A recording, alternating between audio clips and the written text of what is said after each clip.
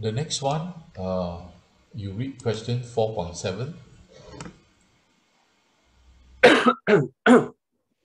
How would the answer change if the second traffic light were attached beneath the first?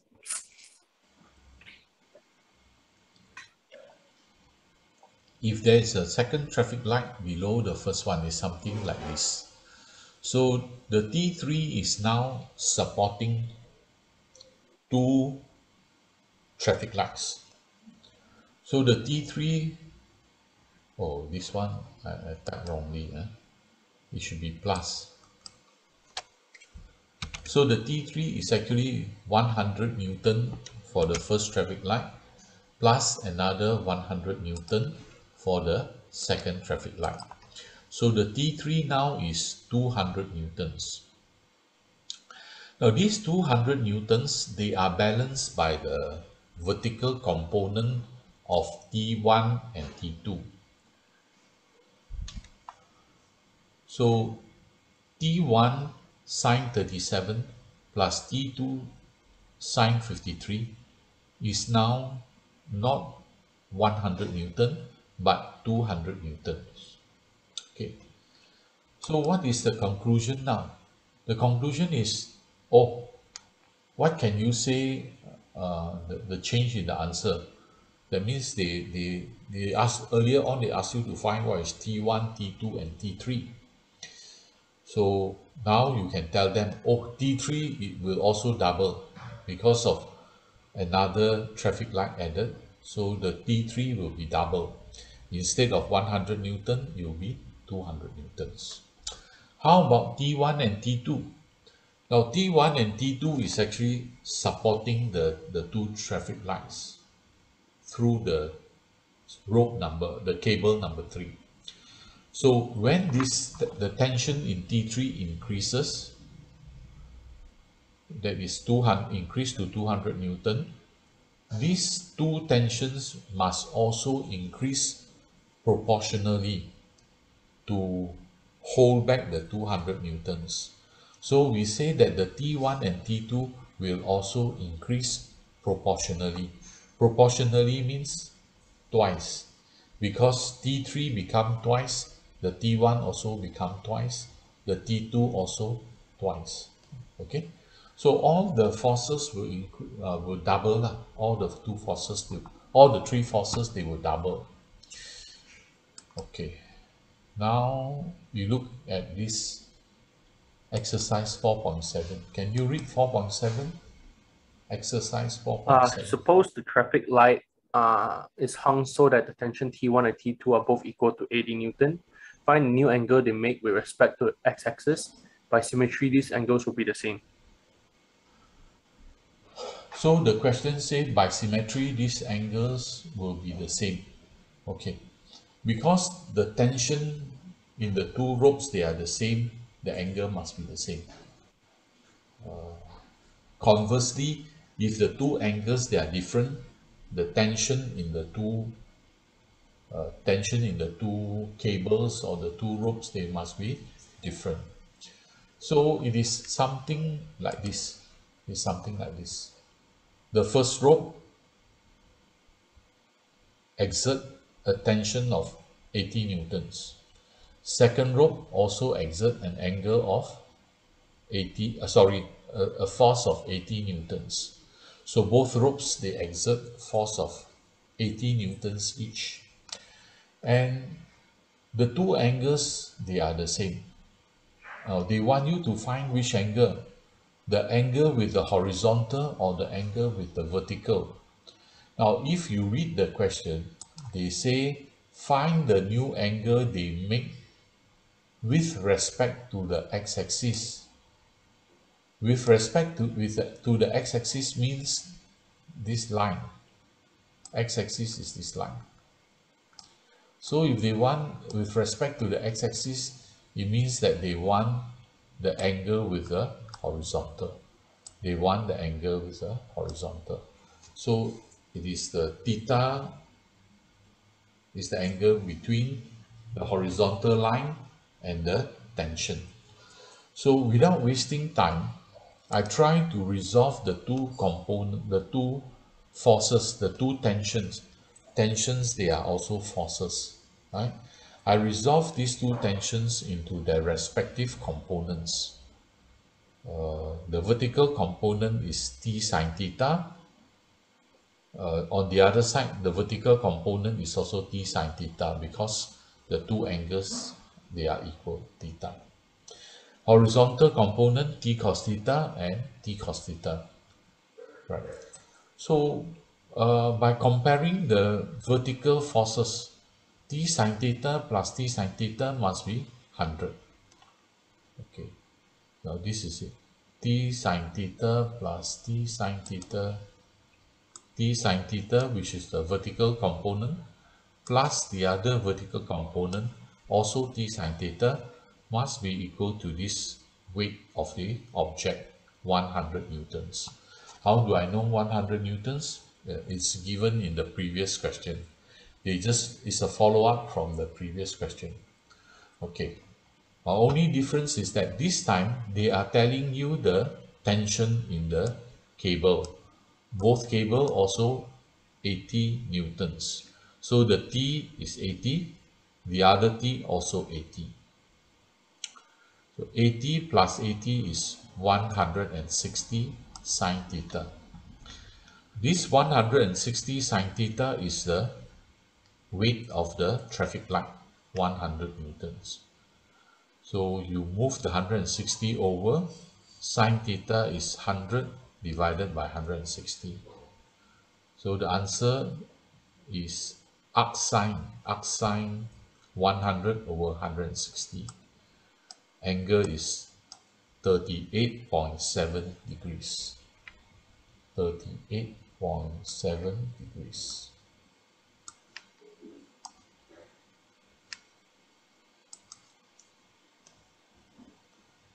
Can you read example 4.8?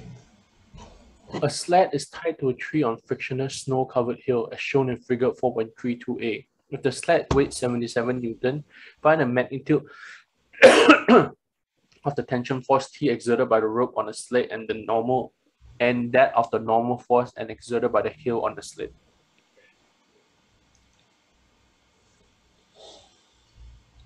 The first thing you need to take note here is this.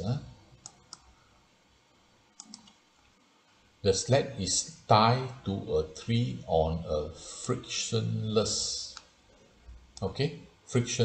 snow covered hill. If there's no friction, that means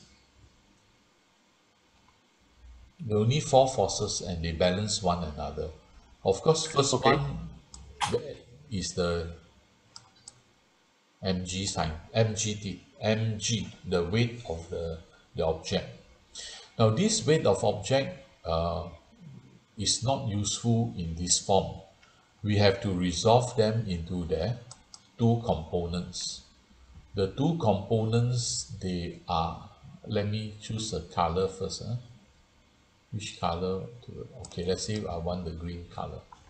Okay, so I resolve them into this component, which is mg cos theta. This component of the weight is mg cos theta. It is perpendicular to the inclined plane. There is another component, mg sine theta. Now this mg sine theta is parallel to the inclined plane. These two components, they are balanced by the normal reaction and the tension in the string. Tension in the string is actually, the rope is actually tied to the object. So this tension, the rope will balance the component of the weight that is parallel to the inclined plane. So we can see that these two forces, they balance one another. The tension is balanced by mg sine theta. The normal force is balanced by mg cos theta. So we transfer this down here.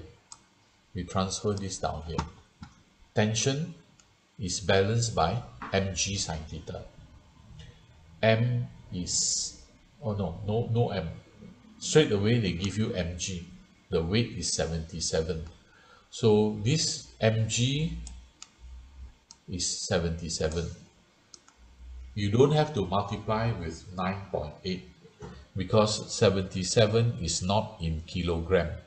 77 is in Newton. So it's already given to you in the form of weight, 77 newtons. So the tension is the not horizontal, the component of the weight parallel to the plane. So the tension is mg sine theta, 77 sine theta, given that theta is 30 degrees. It's not given in the question, but is given in the diagram here, 30 degrees. So 77 sine 30, 38.5 newtons. Now this will be the tension in the string. Okay, now we consider the other two components that is perpendicular to the inclined plane. One is the normal reaction, the other is mg cos theta. So we say that the normal reaction is equals to this component of the weight, mg sine theta. Mg is 77, cos theta is cos 30. So you can use your calculator and calculate. The normal reaction is 66.7 newtons. Okay. Okay, then you try to read this question 4.8. Question 4.8. Can you read question 4.8? Consider the same scenario on a hill with a steeper slope. Would the magnitude of the tension in the rope get larger, smaller, or remain the same as before? How would the normal force be affected? Oh, they say now the slope is steeper, right? The Mm-hmm. slope is steeper. Uh, you look at this cos theta and the sine theta. Let me type here, right? Let's say we have a 0 degrees. 0 degrees. Then what is the sine theta? Sine will be sine 0 equals to 0. Let's say we have 30 degrees. 30 degrees, sine 30 will be 0.5. And let's say the theta is 90 degrees. 90 degrees, sine 90 will be equal to 1. So you see that as the angle theta increases from 0 to 90 degrees, that means the slope is getting steeper and steeper. What happened to the sine theta? The sine theta also increases from 0, 0.5, then to 1. So we can feel that as the angle theta increases, sine theta also increases. So we look at the tension in the string. The tension in the string equals to mg sine theta. So it means that the tension in the string is governed by the mass, the acceleration due to gravity, and the angle sine of the angle theta. Sine of the angle theta. So as the steepness of the slope increases, it means that the theta also increases. When theta increases, sine theta also increases. If sine theta increases, that means the tension will also increase. The tension will also increase. So we can conclude that how will the tension be affected? As you increase the slope, the tension in the string will increase. So that will answer the first question. How would the magnitude of the tension in the rope, will it get larger, smaller, or remain the same? So the answer is the tension will increases. The tension increases. How would the normal force be affected? Okay, so the normal force is given by N equals to mg cos theta. Now cos theta is different, you know. Cos theta.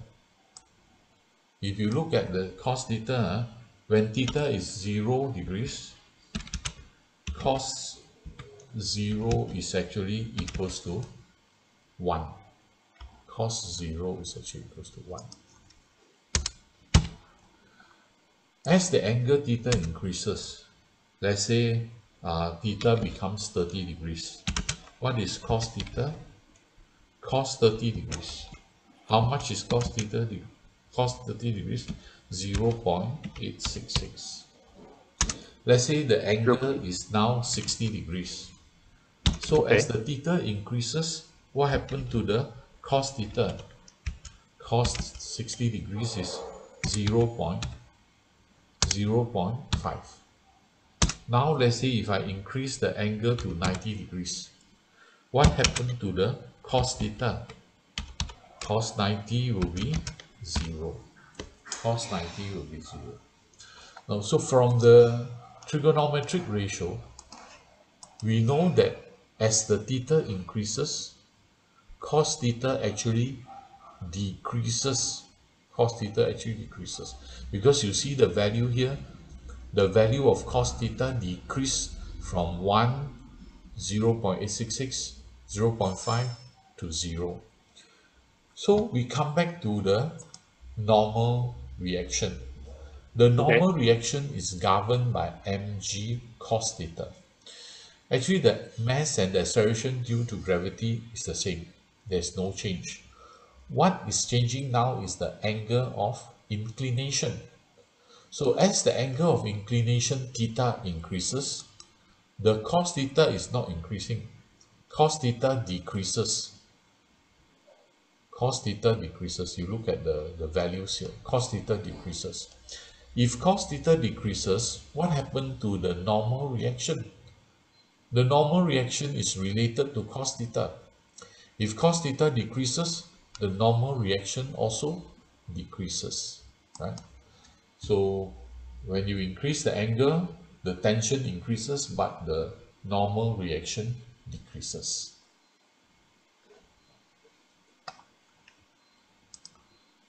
Any question? No question.